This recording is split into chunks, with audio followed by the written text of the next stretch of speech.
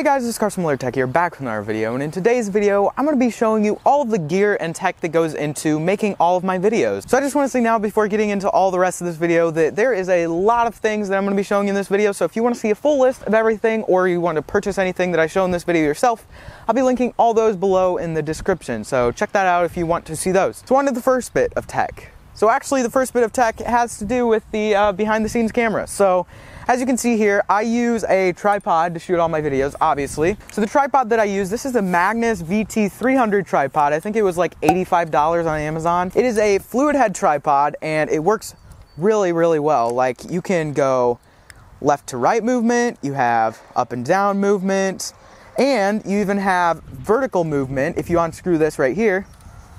And you can even control the speed that it goes down that way too if you really wanted to. So you can get some really awesome shots with this. I get a lot of my product shots with this because of the fluid head, which is really nice. The next thing that you'll see on this obviously is the camera itself. So I shoot on the Panasonic G7 in 4K.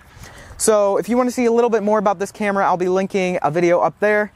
But this camera, honestly, it has worked really, really well since I got it. I'm using the 14 to 42 millimeter lens on it, so just the stock lens. And I use this for vlogging and shooting all my videos, but one terrible thing about it is the audio. The audio honestly sounds terrible. So for audio, I actually use two different types of microphones. I have a lav mic, which this is from Purple Panda. It's $20, and I'll be leaving a video about that up there. But it was $20 on Amazon, so it's really cheap, and it sounds really, really good. It still blows me away to this day how well it sounds.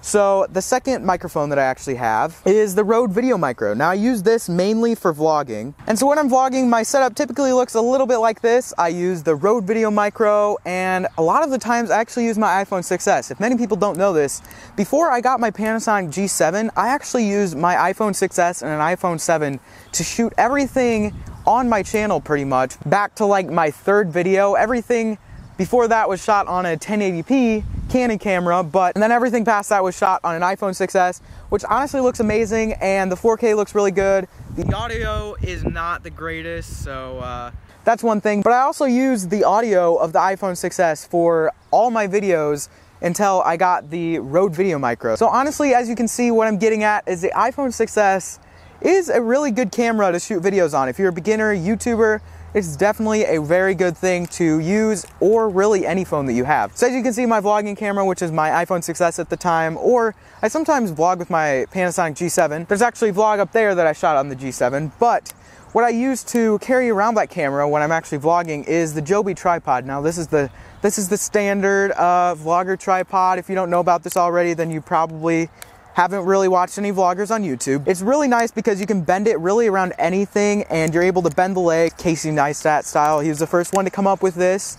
And you can hold your camera like this, and it makes for a great vlogging experience. So that is all for vlogging equipment. Now when I shoot my other videos that aren't vlogs, I like to include some drone shots a lot of the time. So I fly the DJI Phantom 3 Standard, and honestly, it shoots really well. It shoots in 2.7K, so not full 4K, which I really like, but I'm planning on getting the Mavic soon, so I'll be updating this video probably a while in the future, but someday I'll probably have the Mavic. So I'll have full 4K on all my cameras, but right now I just upscale the 2.7K in post when I'm actually exporting the full video from Final Cut Pro, because it's in 4K, so I mean, it just exports that way. So another thing about this drone, the props that I actually have on here, these are not the standard props. See what I did there?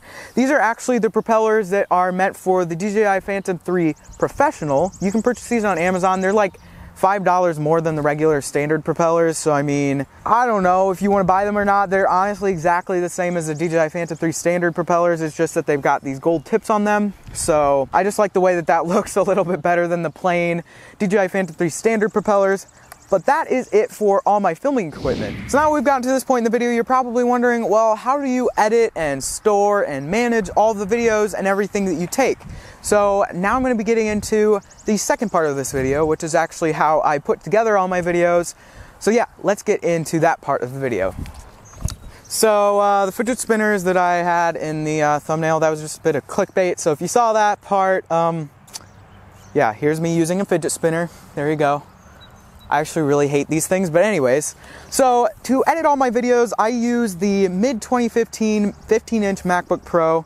Now this is the base model, and it honestly does me pretty well when editing on it. I use Final Cut Pro for editing, and that is my editor of choice. I have tried Premiere, but it's just not my thing. So I edit on this, but to actually edit my videos on, I drop all of my videos onto the Samsung T3 250 gigabyte SSD, and this thing is super fast, like almost as fast as the internal storage. Just kidding, not that fast. But it is very, very fast, and it works great for editing. So I just plug this thing into my computer, and look at this. Here's a little life hack for you. Put a bit of Velcro on the back of your computer and on the back of your drive, and look at that. You can Velcro it onto your computer, and look at that, freedom of movement, and you don't have to have a dangling SSD or something from your computer. So it's actually pretty strong. That was just a command strip with Velcro on it that I put there, but honestly works great. And so that is how I edit my videos. But for long-term storage, I archive all of my videos, drone videos, all of my edits, and everything really. So to store that on, I store them on the WD MyBook. This is the 4 terabyte version. And it's also the non-portable version, sadly. I don't really need the portability of it. I just drop all of my old videos and stuff on here after about a month, because that's how long it takes for the SSD to fill up. So I just drop everything on here, and it hasn't let me down to this point. It's been just working constantly, and it works great. So one final piece of tech that I use to film all my videos is when I'm editing, I actually use the Apple EarPods to edit on. Now, many people are probably gonna be like, why do you use that? Why? Why don't you get better headphones that cover your ears and have more flat sound? Well, honestly, for the videos that I make, I don't need super accurate sound. Like, these things work fine enough, and I just really enjoy the sound of them, and I listen to music on them and all that stuff. So you can criticize me all you want, but these things sound fine enough to me. Plus, I don't want to drop like $50 to $100, maybe even more, for another pair of over-the-ear headphones. So yeah. So anyways, guys, that is pretty much it for this video. I hope you guys enjoyed it. If you guys did, make sure to give this video a big thumbs up. If you'd like to suggest future videos for me, make sure to leave those down in the comments below, and let me know what you thought about this video down in the comments as well. If you haven't already, make sure to click that big circle below to subscribe. And if you'd like to check out my last video, that should be up there, and some random video should be down there. So yeah, guys, that is it for this video. I hope you guys enjoyed it. See you guys in the next video. Peace.